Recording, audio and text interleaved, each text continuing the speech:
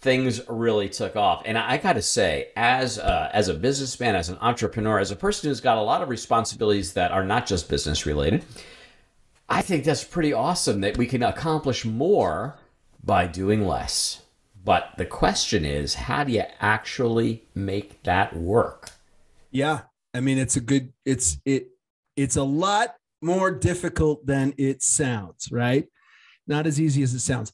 My great general business coach, Marco Robert, he says that you have one job as a business owner, as an entrepreneur, one job.